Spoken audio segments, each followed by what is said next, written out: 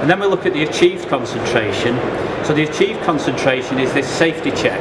So we know what concentration we intend to use, we intend to put within the space, but what we need to know is what's the worst case scenario there from a human safety point of view. So that's actually based on the actual net volume, the maximum hazard temperature and the agent quantity supplied. Now I've just done the calculation that says 78 kilograms of Novec.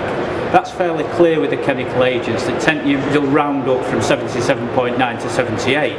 But with the inert gases, because we tend to use standard filled cylinders, if you're needing 2.5 cylinders, you have to apply 3 cylinders. So there is actually more agent going into that one than just a rounding up figure. Or the rounding up is actually, could be quite significant.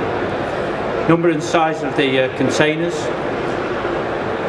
So the number of containers for halocarbon, the quantities will depend on the agent quantity, the fill density and container size and the distance from the hazard.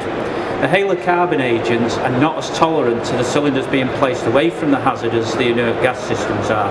So you're tending to look for a storage location quite close to the hazard. For inert agents, the quantity is based on the agent quantity required, the size of the container, and typically that could be a standard 80 litre container or a 140 litre container, and the pressure, 150 bar, 200 bar or 300 bar. We've moved in the UK now to almost exclusively 300 bar technology. When you look at the footprint of a 300 bar system is half that of a 150 bar system, which is why people would tend to favour a 300 bar system.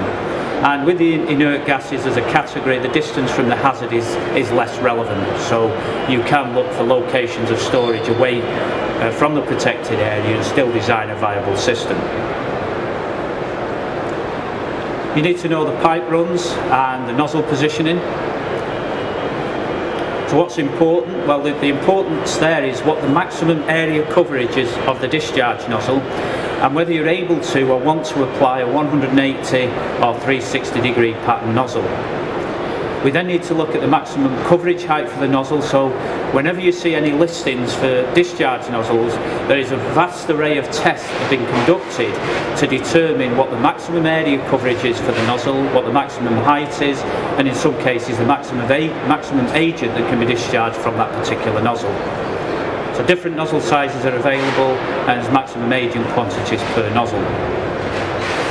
Just to give you an illustration of how you may apply this is that if you get to a situation where the height that you're protecting is actually higher than the limitation of your discharge nozzle, you may need or choose to actually put 2 levels of nozzle. And this diagram just basically shows a situation where we have a nozzle there positioned at the maximum height.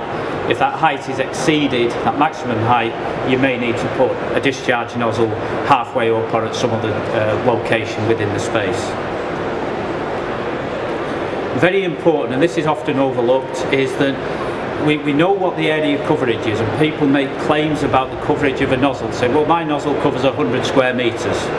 It may well cover 100 square metres in the test room and the way that it was applied in the ideal conditions. The reality is that we never actually come across those ideal conditions very often. So you may need to look at obstructions, in particular compartmentation that's caused by cabinets. It may well be that the odd shape of the room means that whilst the overall area of the space is within the area coverage limitations, you're not actually going to be able to get a proper mixing of the gas throughout the space because of the shape of that particular hazard. Ceiling obstructions are a common downfall of an adequate design of system. We tend to look into the floor void because it's fairly easy to do. We look into the room because we see cabinets, we know what we're looking at. But when you get above the false ceiling, it can be quite difficult to actually see all the obstructions that you may find there. Deep beams is one. Air conditioning, ductwork is a very, very common cause of misapplication of the positioning of discharge nozzles. I say there that if the depth of the ceiling void is sufficient and the beams are no more than about 300 millimetres, then it may be acceptable to position a nozzle just within that overall general space. However, if that is not the case, where the configuration is more complicated and the beams are deeper than 300 millimetres, you may typically need many more nozzles and nozzles in each of those theoretical compartmentation zones. When we then move onto the discharge nozzles, once we've positioned the discharge nozzle, we need to connect them up with pipework. And one of the key rules when we're talking about the design of a system is that you need to take a look at the differences between the halocarbon agents and the inert gases. Without going into all the technicalities of the two agents, the inert gases is effectively a single component gas.